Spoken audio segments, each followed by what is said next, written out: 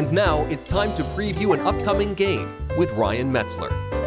Hey everybody, it's Ryan Metzler here again, and today we're going to take a look at another Kickstarter preview. This one is going to be of Chronosphere. Now, as you can see, Chronosphere is a small game, it's a card game, and in this game you're going to be using your historical knowledge and your bluffing ability in order to try and put events that happened in time order, either in AD or BC. You're going to have a choice to place it in either of those two halves of the Chronosphere, aptly named, in order to try and put them in order. But at any time, one of your opponents could call a bluff on you, or call your bluff, I should say, and check your knowledge. And if you're wrong, you may have to draw some more cards. The point being to vacate yourself of having any cards in your play area.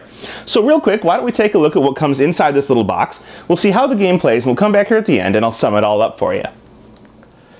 So here we are, and we're looking at the play area for Chronosphere. Now this play area is going to be a circle of time, and I'm delineating the two halves of this circle with a wooden stick. The game will not come with a wooden stick, but it's easier for me to illustrate that there are two sides by having the stick in play.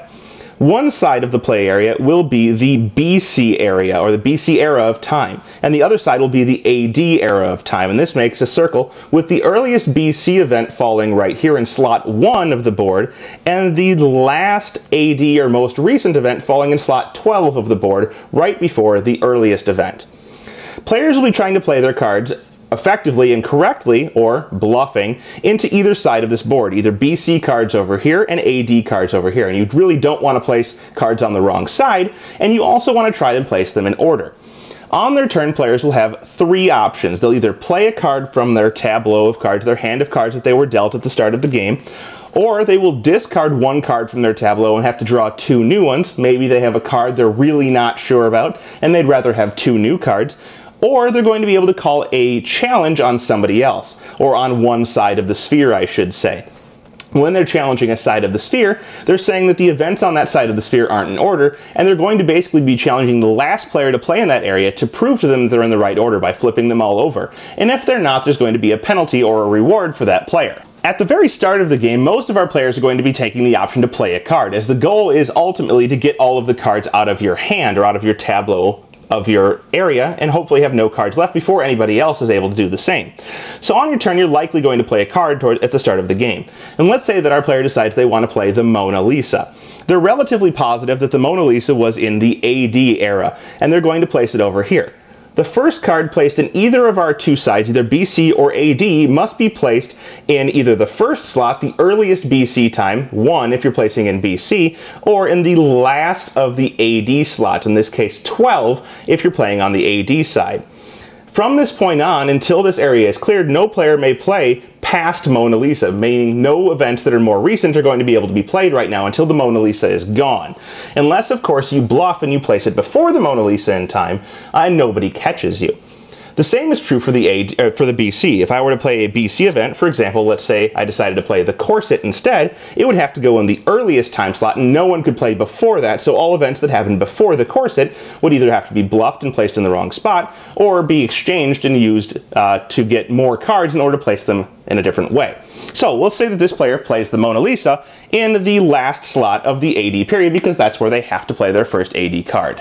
Our next player looks at their events, and they see the first thing they come across is robots. Well, robots pretty clearly came after the Mona Lisa, so they decide they can't place that right now. Then they take a look and they see they have photographs. Well, photographs also came after the Mona Lisa, so that's not really a good option either.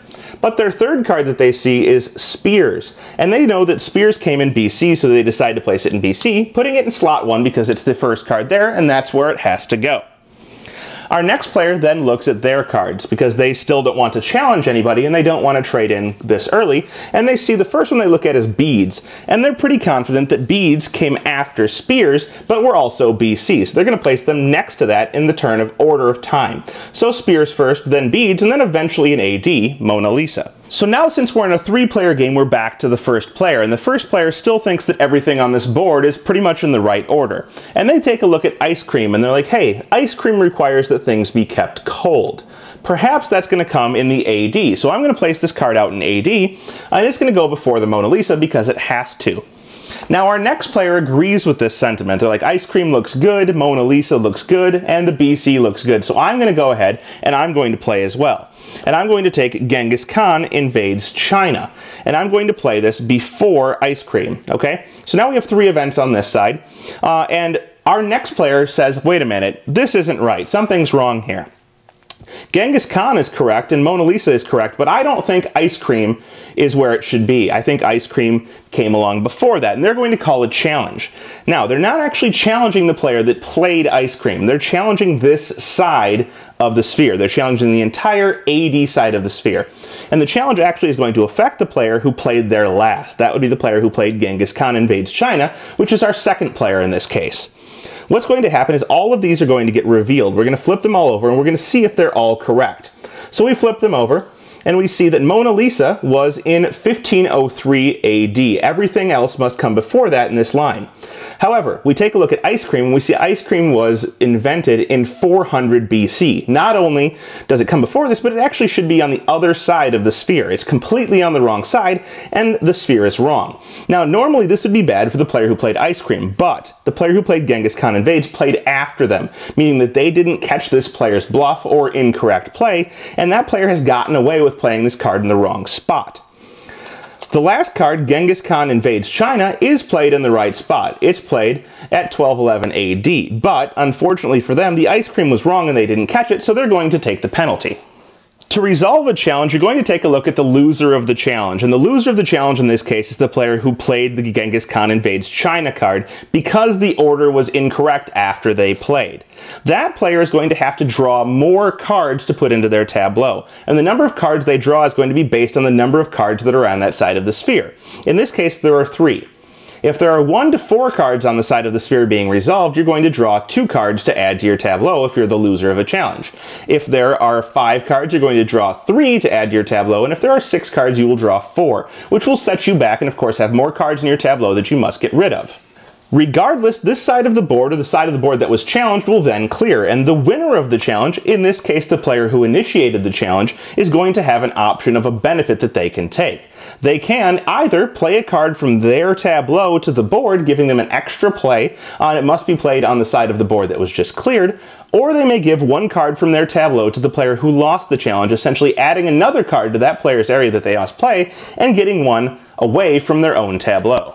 Do note that this challenge could have very well gone the other way. If all of the events had been in the right order and a player issued a challenge, the player who was actually being challenged could have won and gotten the advantage of giving away a card or playing a card, while the challenger who issued the challenge could very well have had to draw cards to add to their tableau.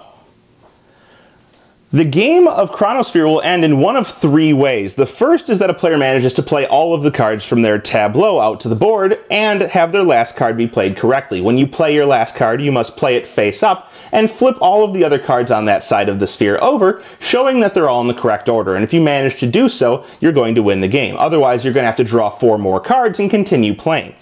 There is a second way that the game can end, and that is when the sphere is entirely filled. So in this case, you'll see that the BC side of our sphere is entirely filled, nobody has challenged it, and that the AD side only has 1 slot left open, and that is the earliest of the AD events. And our player comes to his turn, and it's not his last card, but he decides that he's going to fill in this spot with the card Charlemagne is Crowned. So he decides he's going to play this right here.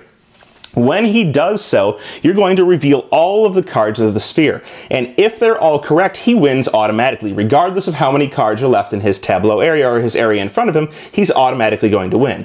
So we would start flipping all of these over. That happened at 400k BC. Beads were at 110 BC.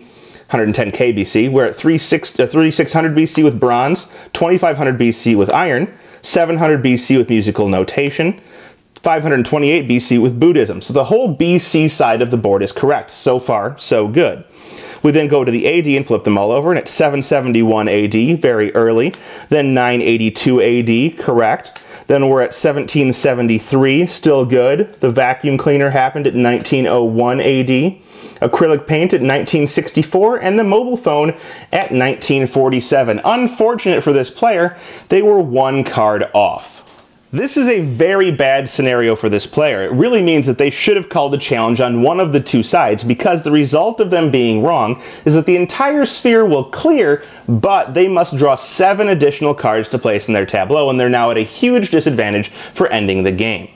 The third way that the game can end is that the entire deck of cards will be drawn out, and if that happens, the player that has the fewest cards in their play area at the end of the game will be the winner. And there you have it. That is Chronosphere from Kind Fortress Games, up on Kickstarter now and looking for your support.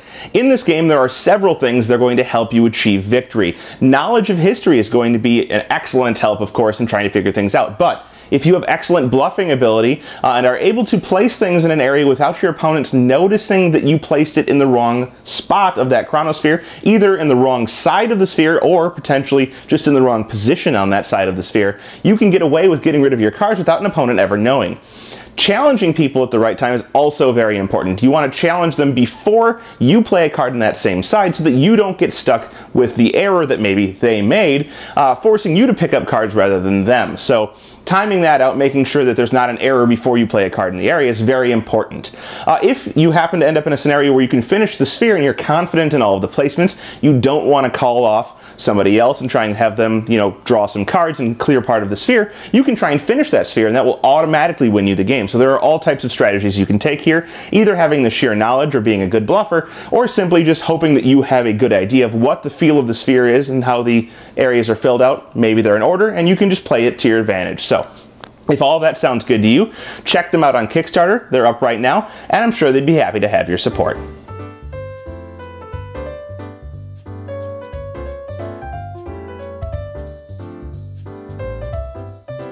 Thanks for watching our review today.